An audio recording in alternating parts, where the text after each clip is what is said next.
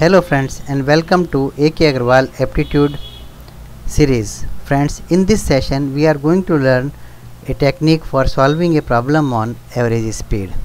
Friends, the given problem is a person drove 75 km at 30 km per hour.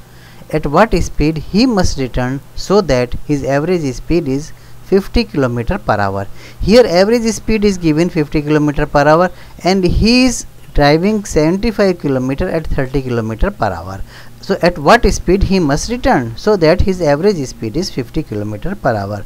We know the formula: average speed is equal to total distance upon total time.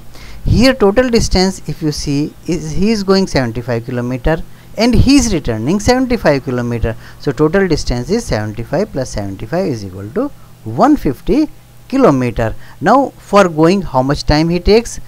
For first 75 km he is traveling at a speed of 30 km per hour. So time required for the first 75 km is equal to 75 upon 30 is equal to 2.5 hours.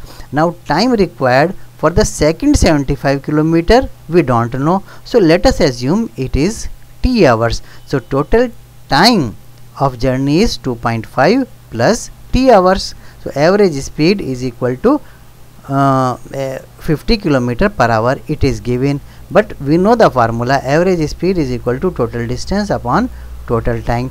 So average speed is 50, total distance is equal to 150 and total time is 2.5 plus t. Solve this equation, you will get t is equal to 0.5. So t is equal to 0.5 means speed is equal to distance upon time. So he must return 75 km, time 0.5. So to cover 75 km he should take only 0.5 hours. So his speed will be 150 km per hour. Thank you very much friends. You can also follow me on Facebook. Thank you.